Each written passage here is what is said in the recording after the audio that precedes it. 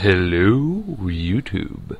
This is Robotnik again, and this is an unused match I had with, I can't remember who. I think it was, yeah, this was like Pokemon Wi-Fi Battles, the Facebook group, and this was done at like 5 in the morning, and I picked the wrong lead. I knew he was going to lead with Flygon, because Flygon lead is pretty obvious. He didn't have any other gimmicky lead Pokemon, and I could have led with Donphan and gotten Ice Shard off, or scared him out with Ice Shard, but instead my air balloon pops for no reason. But he doesn't have any ground types, so it's kind of it's not a big deal. I sent out Donphan because I want to see if he has Thunder Wave,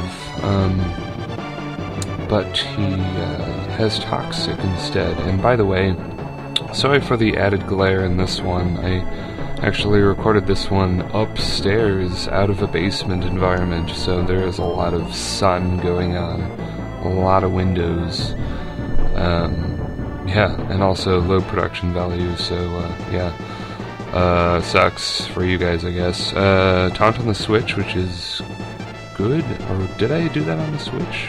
Yeah, I don't know, I don't think I did. I taunt him anyway, so because I know that the worst you can do is burn in his skull. Luckily, he does not get the burn off, and I'm afraid of the burn, so I switch out and go into my water sweeper, which is Empoleon, and he goes into Flygon, and yeah, it's a double switch, so I don't get to agility on any switches, so I don't want Empoleon to die with an Earthquake, so I go into Pinkie Pie knowing that if he does use U-turn, it'll do pretty much nothing. Goes into Alakazam, who I kind of fear. I know I think he's an RU Pokemon, just because Psychics have an innate weakness to a lot of really overpowered Pokemon in this generation. And I do like to use my Choice Band Psychic trapping Spiritomb a lot, but I didn't use him in this match. But I'm kind of wishing I did. But he does have Shadow Ball, so Spiritomb would have gotten hit with that, but you know, whatever. Transform into his guys. I'm scouting to see if he has Focus Blast, and he does not, and that is a big deal. That is a really good for me, and it's a big deal because I have a lot of people who are weak to fighting on this underused team. Most notably Cobalion, I think that's his name, the bright blue reindeer thing who's kind of ugly. So now that I know his only two attacking moves are Shadow Ball and Psychic, I can basically sweep him with Rudolph. Predict the extreme speed because it's, you know, it's Entei. What is he going to do? Take out Entei, no problems whatsoever, so that's pretty amazing. Substitute on Chansey, can't really do much to anybody behind a substitute, and I am immune to Seismic Toss, so this Chansey is kind of in a pickle, and that is really great for me. I usually absolutely detest Chanseys in underused, but especially in 3-on-3 singles, they're like way too good with Evilite, but on 6-on-6 singles, you can kind of work around it. Get to boost up with Nasty Plot, and I believe thanks to the minimal Stealth Rock damage, it is going to take it out in one shot. I'm really certain that without Stealth Rock damage, he would have lived with a little bit and been able to break my sub. But thankfully, because I'm actually using rocks, I usually don't use rocks, but now that I'm playing around with Mew, I'm like throwing rocks everywhere.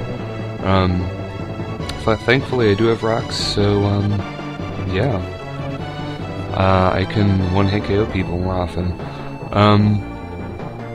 I double substituted in case he U-turned me, but he goes for Outrage, which means he cannot switch out until he's finished, and he just finished, but he decides to stay in for some reason. Not really the best idea, I think, because Flygon is pretty beast. I know he carries Shadow Ball because I transformed into him, so I want to save my Ghost for later. And go into Cobalion, who his special defense is kind of less good. But he takes that pretty well because that's Life Orbed, and this is probably a timid Alakazam. I actually don't really know, because when you use Transform and you look at the status screen, you don't get to see their stats, you just see Mew's stats, which is kind of, you know, I guess it's alright. I get to scout his moves. Yeah, but this is my Calm Mind Cobalion, who was actually in the previous video. Does really, really well. With Calm Mind and Life Orb together, he can take out a lot of people. Unfortunately, I do get a critical hit, which could have mattered. He probably was going to use Thunder Wave on me, which would have really, really sucked. Because, you know, this guy actually, this is a timid max speed guy, and his speed is enormous. I think it's got 108 speed base, which is really, really lightning fast and underused. That's like obscenely fast. Like, this guy outspeeds Mismagius, who's timid and maxed out speed as well. And that's pretty much the game, guys. So yeah, kind of a short game, but yeah, see you later.